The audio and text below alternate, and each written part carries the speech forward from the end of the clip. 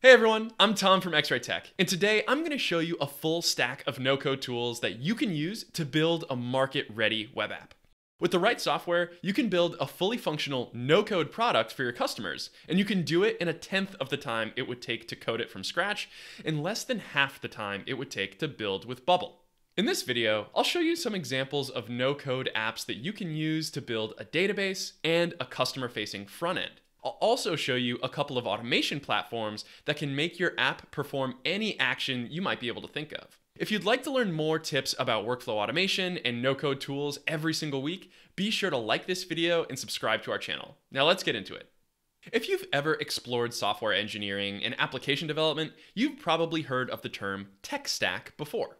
In software development, a tech stack refers to all of the coding languages, frameworks, and tools that engineers use to build a product. Even though we're going to be talking about no-code tools in this video, the concept is still really useful for understanding the different roles that each piece of software performs. First, you have the backend of the application.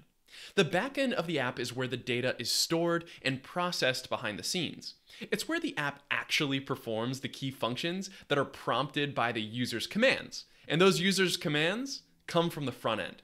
The front end is where the user interacts with the app. In most applications, the front end is usually accessible as a web page or an application on the desktop or mobile devices.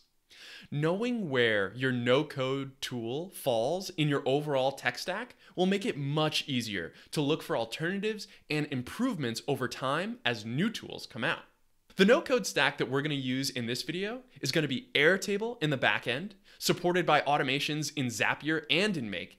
And for a polished front end, we're going to be using an app called Softr.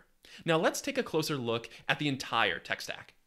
To build the backend database of your no-code product, we almost always recommend using an app called Airtable. If you're not familiar with Airtable, it's essentially a spreadsheet app on the surface. But when you take the time to learn and dig deeper with Airtable, you realize it can go much further than a simple spreadsheet. You can find several videos on this channel that demonstrate Airtable's capabilities, but I'll give you a quick idea of what it can do right now.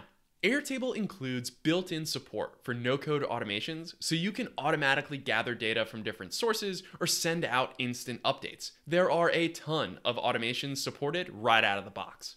It also works extremely well as a database to supplement apps like Zapier and Make. And with customizable filters and views, you can control exactly how your data is sorted based on your own configured settings. You can think of it as an air traffic controller to trigger all of your automations.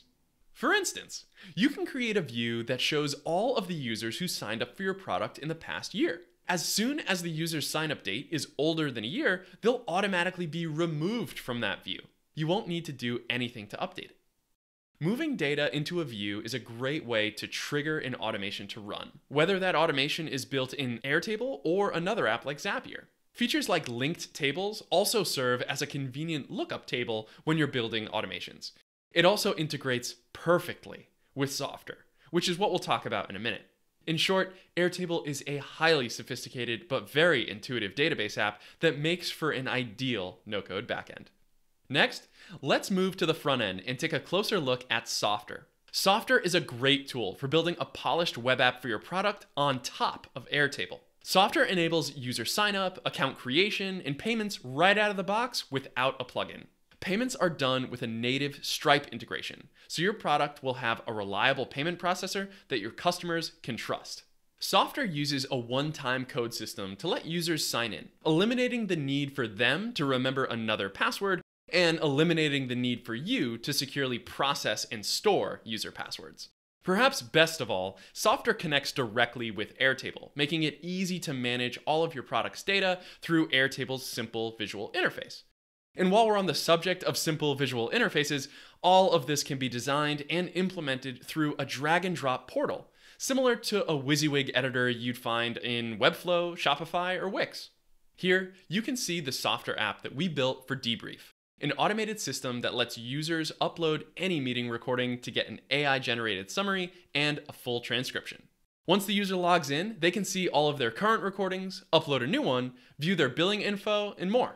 With Softr and Airtable, you can build a fully functional, highly polished web app like this in a matter of days or weeks. Of course, you may need a few extra tools to add the features or functions that you really want, and that's where Zapier or Make come in. These tools will facilitate the business logic that actually creates value for your product. In other words, they let you move data from where it is to where you want it to go, and perform any action you want with it. For example, in our debrief app, we use Zapier to send the uploaded recording to Trint to transcribe it. Then, Airtable sends the transcript to OpenAI to get a summary. Once the summary is complete, Zapier sends that back to Airtable. Finally, Airtable connects with Softr to give the right user access to their content. While Airtable has some decent support for built-in automations, providers like Zapier and Make have many more integrations and abilities that Airtable simply doesn't. Additionally, they offer extensive no-code logic to perform complex actions within your automations. You can add loops, if-then statements, routers, formatters, and more, and you can do all of them without writing code. Zapier, Make, and other automation providers like Workato are essentially supplements for your Airtable backend. Whenever you need to do something that Airtable can't do, or can't do without writing code, you can turn to tools like these. You can get to know these tools in greater detail with the tutorials that we have on our channel. Once you've become familiar with them, you'll find that you and your team could build virtually any web app that you can come up with.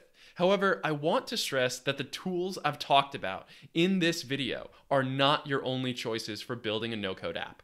A key advantage of using a tech stack like this is modularity. Understanding how each tool fits into the bigger picture make it easy for you to swap out and adapt to new software in the future. You might want to switch out Softr for blaze.tech, or switching out GPT-3 for another language learning model. By clearly defining your front end, your back end, and your supplemental automations, you can easily isolate the parts of your product that you want to update without having to change the rest.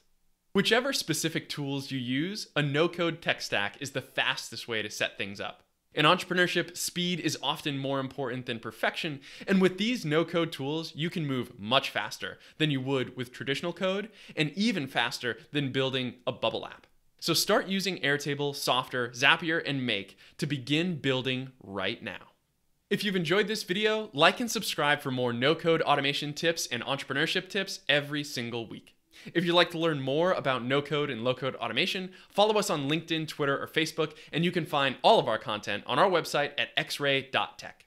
You can check all of those links in the description down below, and as always, don't forget, keep the flow.